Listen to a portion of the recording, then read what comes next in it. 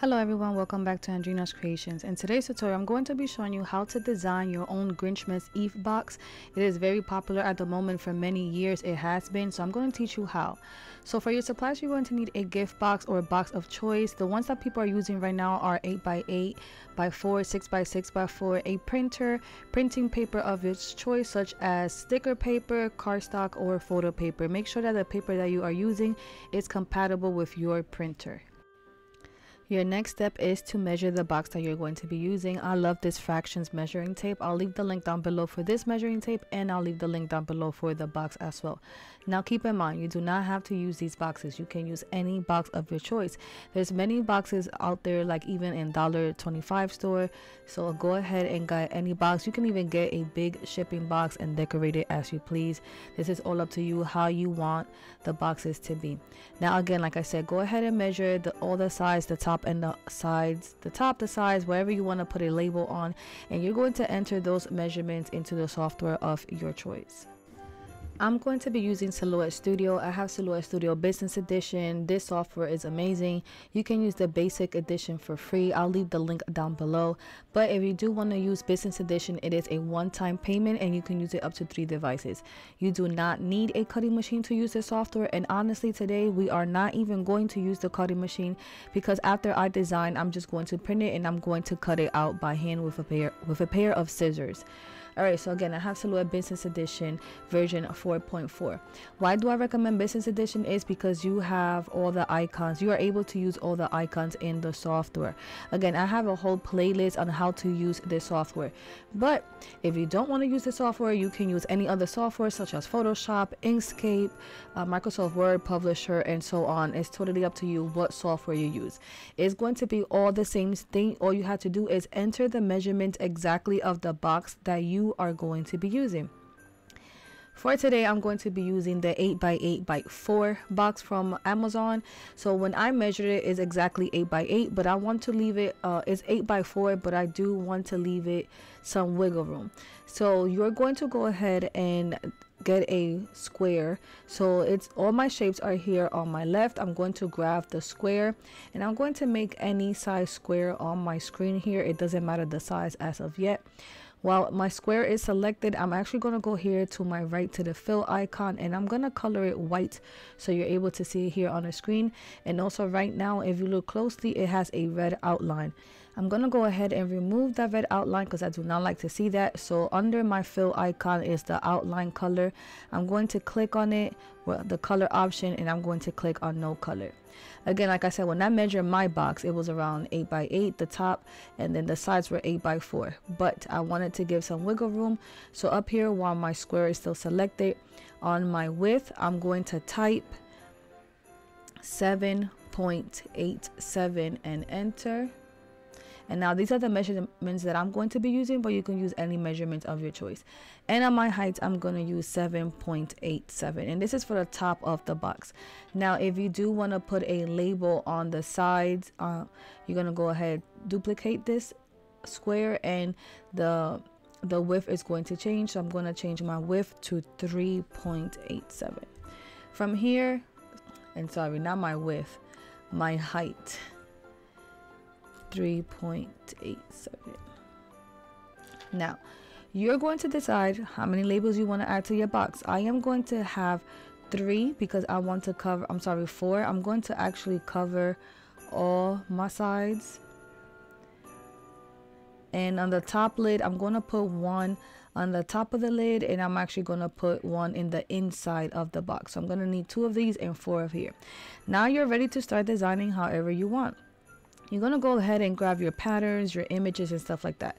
Now, I am affiliated with Fabrica, and I am going to go ahead and download some digital paper. So I'm going to be using this one. It's the Christmas digital paper. Like I said, I am affiliated with Fabrica, so if you want to try them out, for the first month you will only pay $1, and after that month you will only pay $19 a month. You do not need to become a member to purchase anything for Fabrica. You will just purchase everything individually. Why do I recommend a membership? Is because you can go ahead and download as much as you want every day, forever, as long as you're a member, and there's millions of stuff from here that you can can download, such as clip arts, PNG, sublimation stuff, digital paper, and so on. All right, so like I said, I'm going to be using this digital paper. I'm also going to be using this gold glitter stars overlay, and I'm going to be using this that says do not open until the 24th of December. Like I said, all you have to do is click on download. Once you download, you're going to extract the folder and save it into your laptop or desktop. Okay, my images, I went on to Etsy and I purchased this bundle. So if you want to use the same ones that I'm using today, you don't have to, but I do like these images, and it's from this seller, Caramfilas, I think, if I'm not mistaken, but it's $7.69, and it brings a lot of clip arts in here, as you can see. But these are the ones that I'm going to be using. All right, once I download everything and save everything to my laptop, I'm gonna go back into Silhouette, and because I already have everything that I just saved it into my laptop, there is two different ways on how to bring in your stuff into Silhouette. First is File and Merge, and then you're going to locate the folder wherever you save your stuff at, or you can go down here to your quick access folder and access the folder you save everything. I have a Christmas folder that I have saved everything into, and I'm just gonna go ahead and locate everything that I need, and I'm just gonna go ahead and click on it and drag it into Silhouette.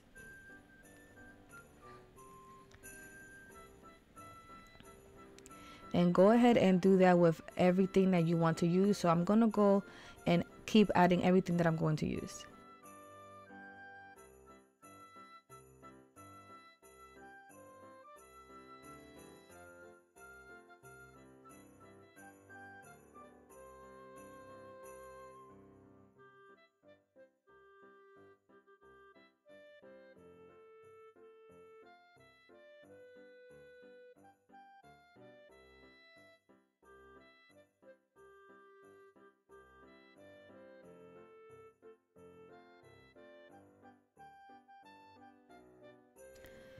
Okay, so one thing about Silhouette is that you do not have to design everything here in the canvas. You can put everything all around, and then once you are ready to print or cut, then you're going to transfer everything to the canvas. So as you can see, I have everything all around my gray area. So let's start with the first one, which will be my front of the box, or the top of the box, right? So right here is the zoom in and the zoom out button, which are these magnifying glass right here that you can see. So I'm going to zoom out, and let me start, like I said, with the top. Now I'm going to go ahead and bring this background over here. Okay, so there is two different ways on how to put an image or a pattern into your shape. If you have basic edition, all you have to do is right click and send your design to the back, and then you're going to go ahead and bring it to the back of your shape and make it as big as you want, but make sure that your shape is actually getting covered. You're going to click here on your screen, select the both. You're going to go here to your right to your modify icon, and then you're going to click on crop, and that's it. The second way that you will bring a pattern in, let me right click and duplicate it. If you have business edition, you have right here what is called a property dropper all the way on your left. So I'm going to click on my shape, I'm going to click on my property dropper, and I'm going to click inside of my pattern, and it's right there, and that's it. So that's the two different ways. You can either crop or use your property dropper. You can only use your property dropper if you have a business edition. Okay. All right, now I'm going to select my square, and I'm going to go here to my offset icon, looks like a double star. Then I'm going to click on internal offset, and I'm going to go up just a bit. Like I said, all this right here is optional. Now you're going to start designing these however you would like. And then I'm going to go here to my fill icon and click on the color white and change the outline color to none. And this is how it's looking right now. Then go ahead and start adding your design or your clip arts. As you can see, once you bring in a PNG image into Silhouette Studio, it automatically gets traced, so you'll see that red outline. I do not like to see that red outline on my stuff, so I'm just going to go ahead and remove that, and I'm going to start adding my clip arts to my square.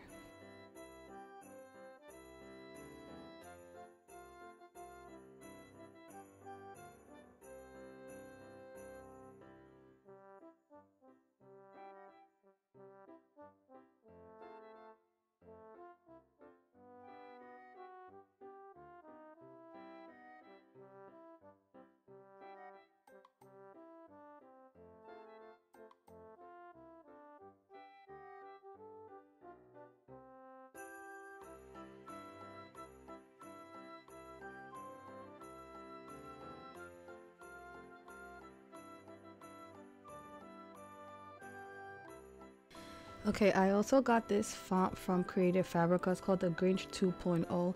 Now, whenever you download any fonts to your laptop and you are going to be using Silhouette Studio, Silhouette Studio must be completely closed. After you have downloaded the font, then you are going to go ahead and reopen Silhouette Studio, and all your fonts should be right here. And how do you type in Silhouette is you're going to click on the A on your left, then A on your right. Then you're going to go ahead and just select the font that you want to use and click somewhere on your screen and start typing.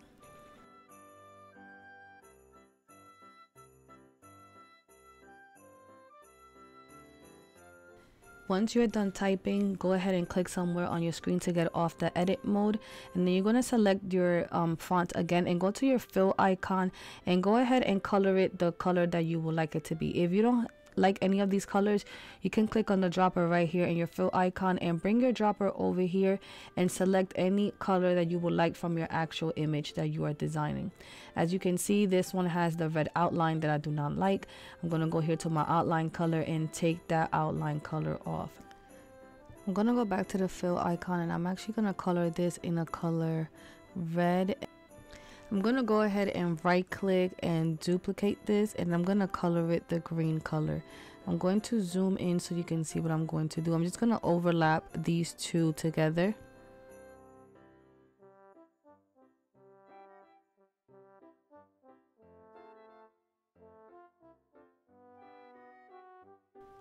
Okay, once I like how they both look, I'm going to click here on my screen and I'm going to drag to select both, and I'm going to right click and group them together. So now I'm left like this. Then I'm going to go ahead and add it to wherever I want this to be.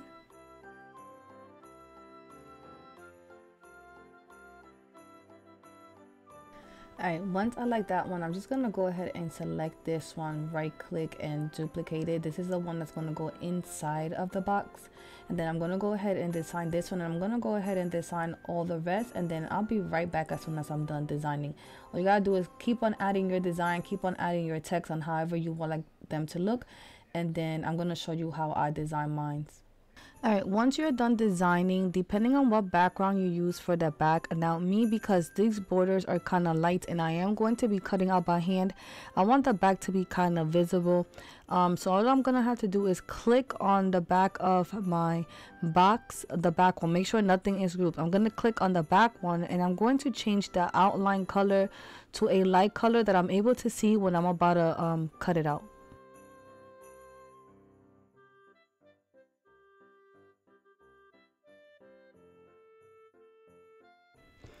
Now, if you click right here on the first option of your line style, it's going to say thickness 0. You need to bring that up. So because if you leave it on 0, once you print, that is not going to be visible for you to be able to see it. So make sure the thickness is at least on 0.25. Then I'm going to select everything that I have designed there, and I'm going to right click and group it together. Once everything is grouped, you're going to go here to your first icon that looks like a piece of paper. That is your page setup. On your media size, you're going to change that to the paper that you are going to be, the size of paper that you're going to be using. I'm going to be using 8x11 sticker paper, so I need to make sure that the media size is on 8x11. I'm going to click on my design, and I'm going to go here to my transform icon, and I'm going to click on center just so I can center it right here on my media size. After I have it here, I'm going to go here to my printer icon. I'm going to click on print. I'm going to choose my Canon Pro 200. If you have watched my previous tutorials, I always say I have an Epson EcoTank 16600. But because I am going to be using glossy sticker paper, I am going to be using my Canon. I just love the print that this Canon gives for my glossy paper. It doesn't compare to the Epson one when it comes to the glossy. But anyways, I'm going to use my Canon Pro 200. I'm going to click on preferences. I'm going to go ahead and make sure it's on 8x11 as well. I'm going to choose the photo paper Pro Platinum. I'm going to click on OK, and then I'm going to go ahead and print. After I print this out, I'm going to go ahead and manually cut all my papers out out. Like I said, I'm not going to be using my machine to cut them out. I'm going to use my scissors.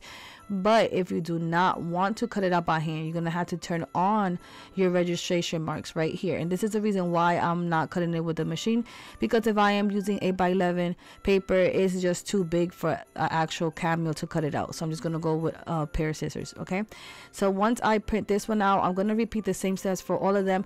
I'm going to be using 4 sticker papers because these big ones fit on 1 sheet and the 2 side ones fit 2 in a sheet. Okay, so go ahead and turn off your registration marks, go ahead and print it out and cut it out, and then we'll be right back.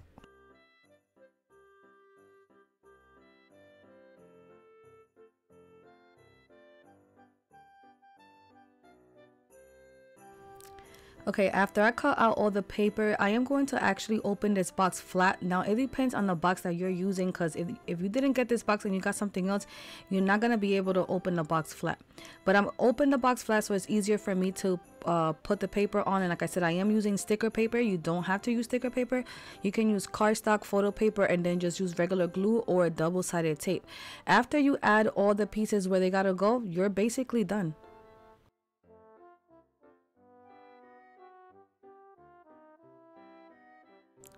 Remember to check down the description box. I am going to be leaving all the links down below of the box and the sticker paper that I'm going to be using. Now remember to make sure that the paper you're going to be using is compatible with your printer. This sticker paper works best with dye ink, not with pigment ink. Now my Epson is pigment ink, but my Canon printer is dye ink. Alright guys, I hope you guys enjoyed this video. If you did, don't forget to comment down below any other videos you would like to see from me. If you are new here guys, don't forget to subscribe and click on the notification bell to get notified every time I upload new videos. Don't forget to go ahead and join my free Facebook group. It's called Andrina's Creations Crafting Lounge. I would love to see you guys over there. Follow me on all my social medias. All my handles are Andrina's Creations LLC. And like I said, I did use the bigger box and you could fit a lot of goodies in here, but you can use any other box. And don't forget that these boxes can be made for any occasion, not only for Christmas. So Valentine's is around the corner, you can use them for birthdays and so on. Alright guys, I hope everyone's having a blessed day, and I'll talk to you guys later. Bye bye.